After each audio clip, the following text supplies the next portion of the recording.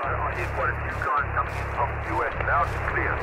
So you, I think, dominate a lot. But anyway, I told you. Welcome to EmComm Solutions. Today we're going to do a more in-depth look at the Beartooth Mark II radios. I received my two radios a little bit ago when I was in the US, and I've gotten to do some testing with them. I will be doing a lot more as time goes by and I get different test environments, like out rural and anything else I can think of to kind of throw at them to see how they perform. But my initial results are all good, and I wanted to elaborate more and tell you guys more about them to hopefully answer some questions that I've already received. If you have additional questions after this video is over or during the video, plug them into the comments section, and in future videos I will do my best to answer those, or answer them in the comment section if it's just something real easy and quick. So I will note, though, there's a few notes I have to disclaim, right? One, I'm not affiliated with Beartooth.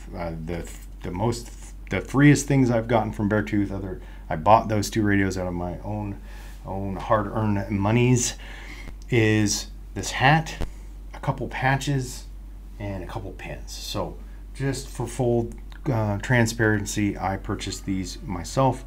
When I put the link for Beartooth down below and their 40% off discount that they got going on, I get no monies from that. So that is your choice to purchase them. Next note, if you're upset about the price, they're about $1,200, $1,250 for a set, somewhere in there. I don't know exactly right at the moment, because when I purchased them, I think it was 50% off. Now it's 40% off. But the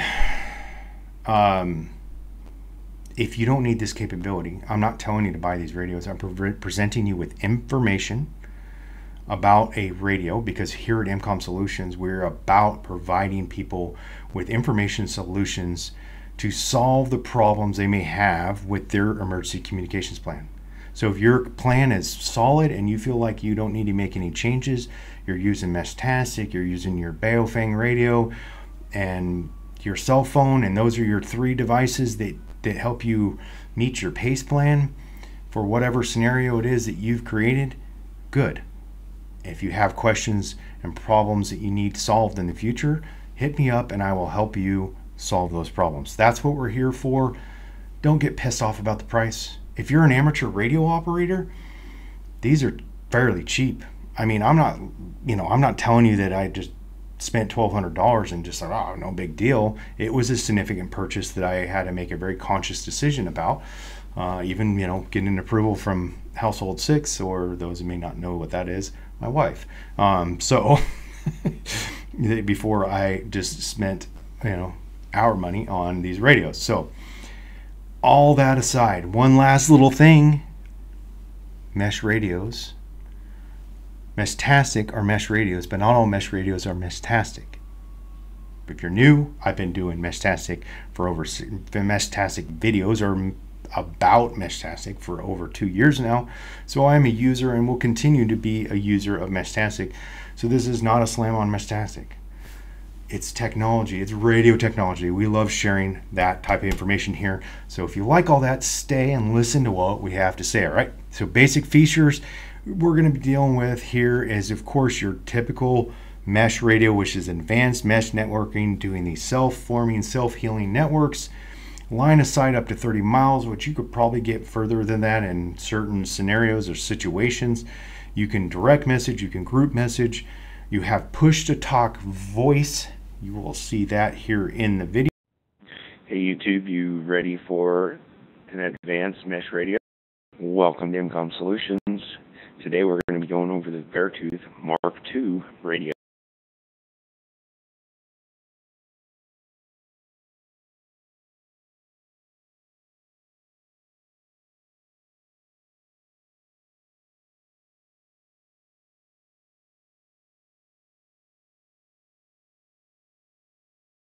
You also have photo sharing capabilities, where ATAC literally will give you like the azimuth the photo was taken from, and a lot of other data that I will be blurring out to protect me, my OPSEC, so that weirdos don't come trying to knock on my door. You can share data package, which within ATAC is really Like you can capture some information on the map that you've put in, symbols or other data, and share that with somebody else in your group or direct message to them. So it has up to a 2-day battery life. The longest testing I've done so far is about 5 to 6 hours. I would imagine you probably wouldn't get 2 days if you were constantly using them. They have a 300 milliamp internal battery, but they also claim they have some, built into their firmware software that, it must go into like some sort of sleep mode or something, detect when it's not active, to conserve battery life to get the best possible battery life, which is cool. But we'll be testing that as we go on and see if those claims are anywhere close to true, right? So technical specifications, we talked about the battery connections. It comes with a USB to USB-C connector, which it charges via USB-C here in the top. It has an on-off toggle switch. It's a great feature. I know a lot of people are starting to add those to their Mesh-tastic radios because most of them don't come with them from the factory, and then all you have to do, sometimes you get it to turn off through certain buttons, but then it comes back on, and then next time you go to use it, it's dead. These, every time I've turned them off and went back to go grab one, turned it back on, it wasn't dead, which is good. The case is a nylon 12, some sort of laser something. I'll put it in the video or in the down below here in the text, because I'm not quite sure. I don't remember exactly off the top of my head. I did ask Michael about that because I didn't know. Michael's the CEO, if you don't know that, for Beartooth. Security, we already talked to the 256-bit AES encryption. They have a low probability of detection, low probability to intercept the network. How is that possible? Well, they have done some testing with the US military and found that their claims to be true. How is that, right? They operate in what band? The ISM band, which makes them license free. So that's great for all of us that don't want to get a license or have a license, but then also want to be able to use other cool toys. They use frequency hop spread spectrum in their modulation, throw that in the encryption, throw in low power output of 1 watt, 3 dBms, which is more than all my Mesh-tastic devices. I don't know about yours. And so may give you a little more range there. The, excuse me. So in that process, you also got to take some consideration, because I know I'm going to get somebody out there who's going to be like, oh, in 10 seconds, I'd pinpoint you and be at your front door. All right, cool. Good for you. You're awesome. I don't know. But everyone seems to claim to have some really advanced capabilities out there. But when I ask them questions, they never reply back to the comments. So, and I'm genuinely actually want to ask. I'm not going to be a jerk about it. People make claims in comments, and then I ask them, well, how would you do that? Because I really would like to know, because I like to know the vulnerabilities of things. And crickets, right? So, all right, moving on. I might be in a mood today. Who knows? So basically, if you're working especially in a suburban, urban type area, go ahead and turn on your software-defined radio and get the plug-in, the 433 plug-in. I have it. I've done it. And you can start to decode stuff out there. And this is what a lot of people are talking about. There may be something more that I'm not aware of. So go ahead and let me know if you do know some of the other things. And you can decode things like, oh, look, this car, someone just hit the remote. Anywhere from the 800 to, of course you got up into the gigahertz stuff, but 900 frames, there is tons of noise there. People's freaking cars, their smart devices, their IoT devices are broadcasting little messages on that stuff because it's the ISM band, and people don't have a license, don't have to have a license. So therefore, there's lots of things. If you're out in the middle of nowhere, yes, it probably would be a whole lot easier to find you. But I'll get off that and we'll keep moving. We already talked about the range, about 30 miles. We'll be testing some range testing in long range kind of rural type areas in the near future. Supports up to 6 hops, over 100 nodes, which is more than what you can do with your Meshtastic device. I already talked about the 1 watt. It is compatible with Android, iOS, and of course your ATAC app. ATAC we'll talk here in a second. It is also compatible with a couple push-to-talk earpieces. I wasn't familiar with that. I'll put the name of those devices down below. I'm going to be looking into that and maybe picking up some for future testing. On to test results. So I'm going to just tell you really the first thing I noticed is I got them. I opened up the box. I connected the antenna. I already had ATAC installed because I've been playing around with Meshtastic and ATAC. I downloaded the plugin from the Play Store, the Beartooth plugin. I unloaded the Meshtastic plugin because it would interfere, right? Because it was trying to connect, I think, whatever. It just, I unloaded it so it wasn't causing me problems. Still there so I can reload it when I want to. And paired the device like in minutes. After everything was downloaded, and I was up and communicating, sending the text messages. Took me a few seconds to figure out how to get through and send the push to talk. Took me a little bit longer to figure out how to send a photo.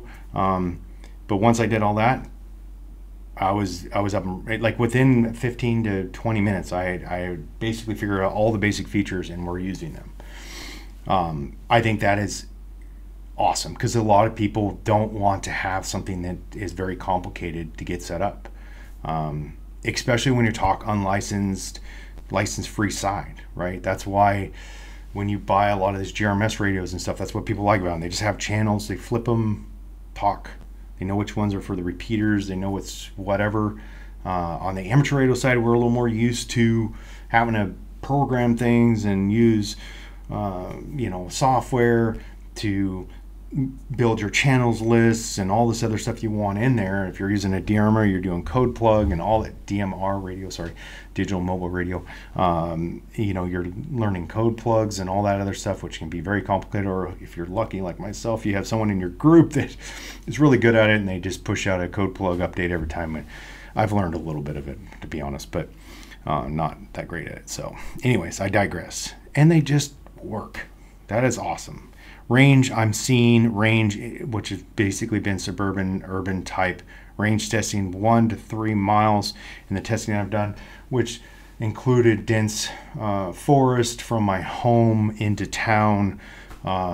So that's about what I get with most of the time with my Meshtastic devices to include, but that's usually with my little repeater kind of up at a higher altitude on my property because of the way the layout is. So I'm seeing on the surface, I've seen a little better range. Time will tell on that, okay? So I'm going to wrap up with, because someone asked me this question and maybe I should have done a separate video. Oh, maybe I'll do another video. I don't know. Let me know. Beartooth Mark II versus Meshtastic, because there's a lot of, if you go on Facebook, there's some pretty heated information on there from people like being upset, like even to the point where people were like, Beartooth's stealing Meshtastic technology. I'm not even going to entertain that one today. I did a video about it in the past. So the difference is really what I'm going to say is the fact that they're refined, ready to go. Yes, there's way more, since I started with Meshtastic, there's way more off-the-shelf ready radios. But you still have the little things that can be hard for some people. They're not. I mean, if it takes me 30 minutes or an hour to figure out a problem with one, I can't imagine someone that just doesn't like to deal with tech problems, right? So technical problems. That's why a lot of people, I get messages all the time on my Meshtastic videos like, I am lost, I need help, I have no idea, I bought these things, I got them working, now they don't work, I can't talk to each other radios. And what they've probably done is they've gone in the settings and they've screwed things up and they don't realize they've done it.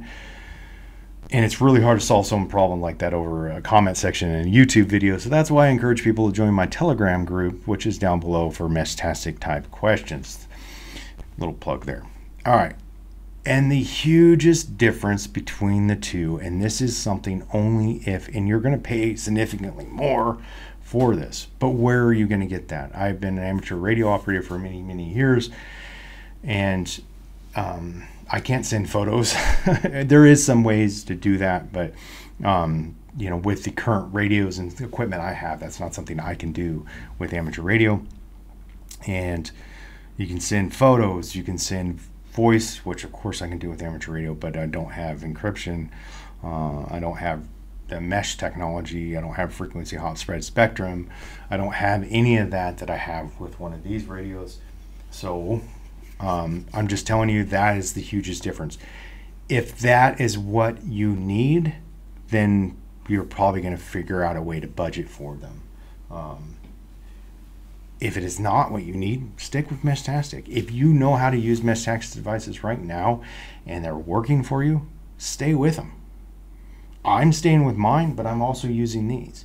So I'm diversifying, but I'm here, this content, what I do here on YouTube and what I'm kind of doing is my little side thing, and it might get bigger and bigger in the future, that's at least my plan, is trying to provide you, my audience, my supporters, the greater space, a platform that they can come to and learn and help answer questions they may have and figure out what device they may need to solve their communication problems. So if that is all cool with you, hit that subscribe button, the thumbs up, check out our social media links down below. You can follow us along there. You can check out our Telegram group, our website, our playlist, our mesh resources playlist will be here in the video. Have a great day. Thanks for watching.